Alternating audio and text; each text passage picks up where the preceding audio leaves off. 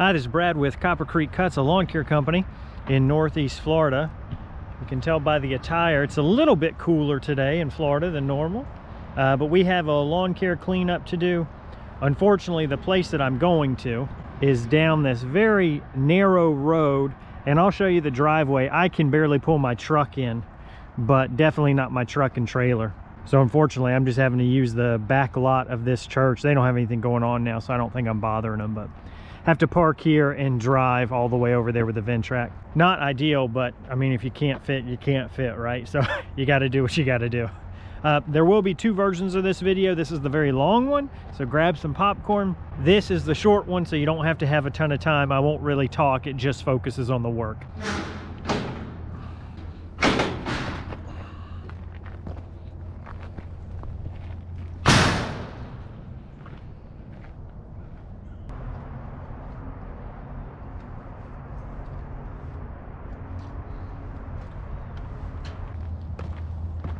And of course, I just lost my Ventrac key.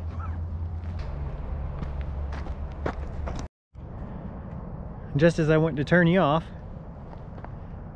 I found it. Where is it? No, that's it.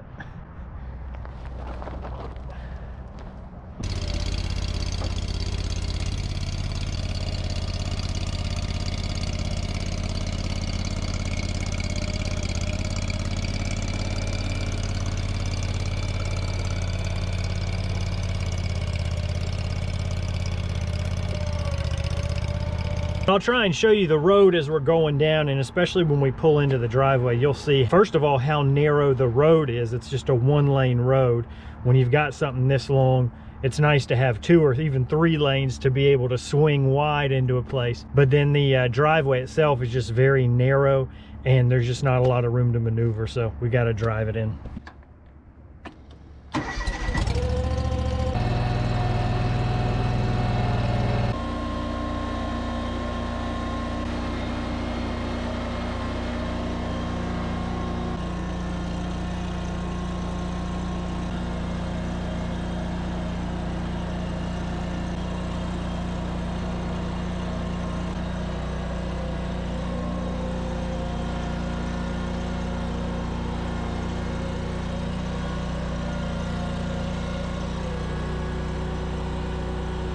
So yeah, that's the driveway. We've got a little drop off right there where it goes into a bit of a ditch.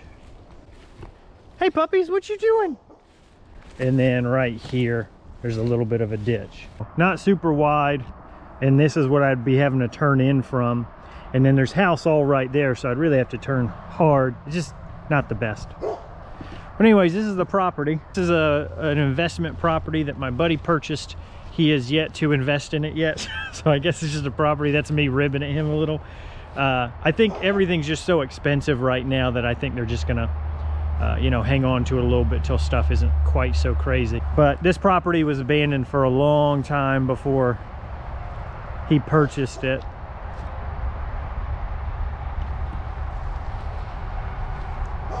That grill doesn't look too old though. I don't know. I'm almost afraid to lift the lid. Maybe find a wasp nest.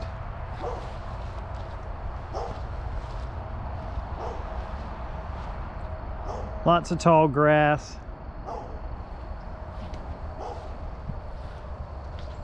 All of this over here, the beginning of this year, was real heavy brush. Had the Ventrac media team down here, and we filmed chewing this stuff all up. But we were on a real tight schedule, so I didn't get to do as much as I wanted to. And keep in mind, the purpose of this visit is just knock everything down for the end of the season. Where I'm at, things slow down in October, and then from November till about February, they don't really grow much. So this one service today should keep this place presentable for the next, you know, 4 or 5 months until spring comes back in. We've got our septic mound right here. If you don't live in the city, you have to get your own water and you have to handle your own sewage or wastewater. The way you get water is by a well, which is dug on your property, and then you have a pump that you know, you run electricity to and gets water. And then for your sewage, you have a septic tank, which is some kind of concrete. The one I grew up with was concrete. They might have plastic ones nowadays, but it's a concrete tank that is raised, so it's a higher point than the rest of the yard. You do that for flooding, so the septic tank doesn't flood into the yard. All your sewage is discharged there. And that's what this mound here is. I know elevation doesn't really show up on camera, but this is a large mound. The good thing about the Ventrac on this is that it is a much lighter machine. So a zero turn on here would be fine, but the Ventrac has an even lighter footprint. And you wouldn't want to put a tractor or something real heavy on here to clear this brush, because then you'd be, you know, you'd risk damaging that infrastructure underneath. I'm still trying to get my hands on a chipper that doesn't cost an arm and a leg. When that happens, I'm gonna try and talk him into letting me take down these trees that are all grown up. He's wanting to redo this place and, you know, fix it up rather than demolish and start over. The back door is just sitting open.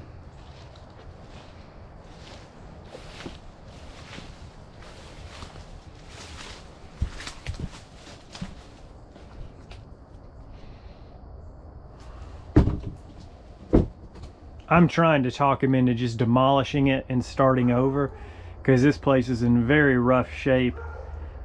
There's no lights, so you really wouldn't be able to see anything if I went further in. But I remember one part, I think if I still have it, I'll post it, but we did a walkthrough, he and I, in here, and there was one point where I was joking with him about structural carpet.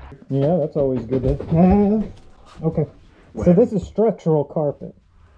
That's structural carpet right there. Really? Are you going in? Just a little bit, yeah. It'll be a nice little project to do some cleaning up for, but I think we're gonna wait until he gets a dumpster on site. The other thing I really have been, I don't want to say struggling without, but I've had so many jobs lately where the bucket and grapple attachment would be so helpful. You know, just like everybody else, things are way behind, and so I'm still waiting on one of those. I'm sure there's dealers that have them, but you know, it's like, do I care enough to drive 12 hours one way? What is that? The dog who's complaining because he's sitting on a nail, he's howling, and somebody comes up and he asks the dog's owner, what's wrong with the dog? And the owner says, oh, he's sitting on a nail. So the guy says, well, why doesn't the dog just get up and move? And the owner says, well, it doesn't hurt him that much. It's not annoying enough that I'll get up off my lazy button drive to a dealer that has it in Tennessee or wherever. But anyways, yeah, we're just gonna clean up as much as we can. See, we've got a tree down there. That's not a today job. But again, if I had that grapple, if I had a chipper, I could knock that stuff out.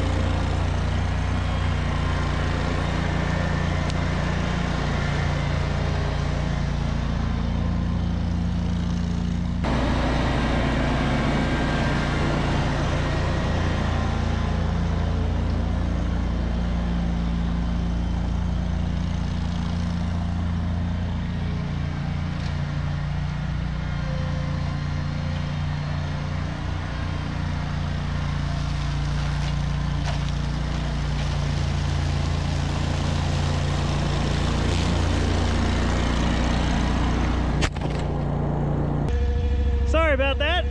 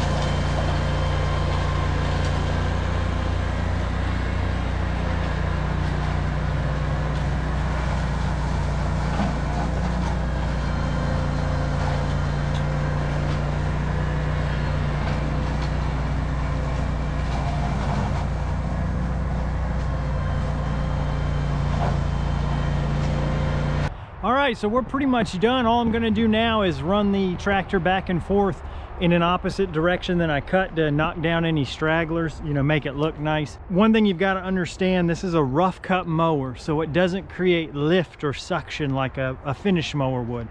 So there will be stragglers. So that's something you either need to tell your customers to expect. With a rough cut, there's gonna be a rough finish, or you know, you just build in the extra cost of going back and forth another time. Obviously, you're gonna be able to go faster the second time around, but it's still going to take up some time and fuel. So that's one thing to keep in mind.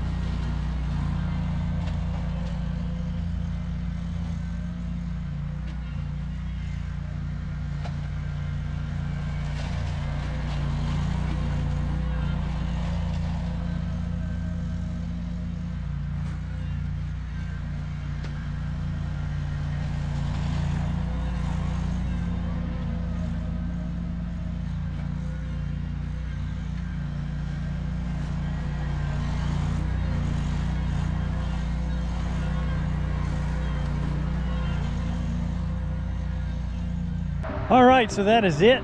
This job is done. The string trimming around the place, that's not really a value add work. It would have increased the cost of this job for my friend, but it wouldn't have actually done anything for the property. What we did was just knock the stuff down that people are going to complain about. There's a lot bigger problems than what's left right there. But hopefully I'll be able to do some update videos on his progress as he moves forward. I think it'll make a nice little series cleaning this place up. It's a nice little patch of land that could be a very, I was gonna say nice again, but it's like, I said nice 8 times. Could be a very nice home. Anyways, as always, thank you so much for watching. Really do appreciate it.